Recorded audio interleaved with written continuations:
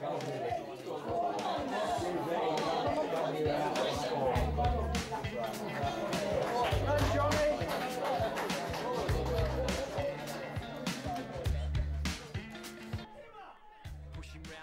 Football Club, founded in 1947, home to the first and reserves playing Sussex County football. Although being in a small village, the club itself has big potential.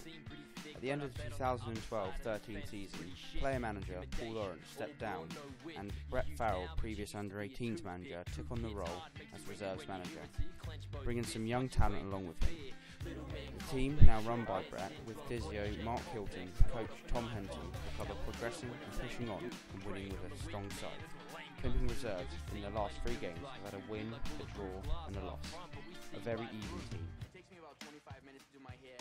It comes out perfect every single time. There's no way I'm going to Jersey without my hair gel. Can't leave without my gel. I didn't say not to act like a man, mate. Self-obsessed with your image, make your hair straight.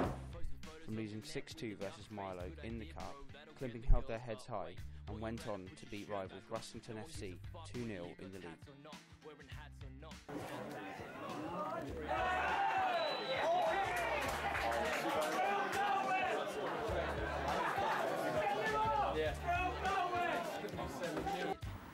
So you're playing Russington Football Club today at home.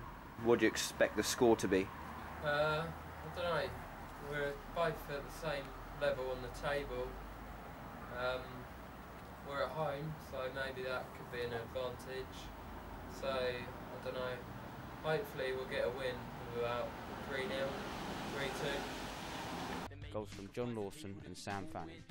The table stands being very close, as the season being early doors, Climping plotting mid-table, being 7th, 12 points, playing 11 games. Can you name a highlight of your career at Climping? Storrington FC, who are top of the table, with 17 points and 2 games behind the Blues. It shows how tight the table is for teams to sneak up there. What's the most memorable goal you've scored playing for Climping? When we played Chichester, and I think Whitey and Jordan were involved, just knocking it about, then got whipped in, headed it, we scored. Paddy Gibbs, aged 43, playing centre-back, said, "Turning up on a Saturday with the Bear 11 travelling as far as Crawley can be quite tough to handle, as you know it'll be a struggle, but as a team we're all in the same boat, so we deal with it and put in 110%. The club being financially bad at the moment, players put this to one side and show teams that money isn't an issue. The unnoticeable reserves youngest player, Ronnie Shury, has had a strong season at left wing, linking up with players in the upper field, but we all still wonder why such a talent of his age is playing in a reserve side. The club believe that the passion of the game is what he loves, and why change something when you love it."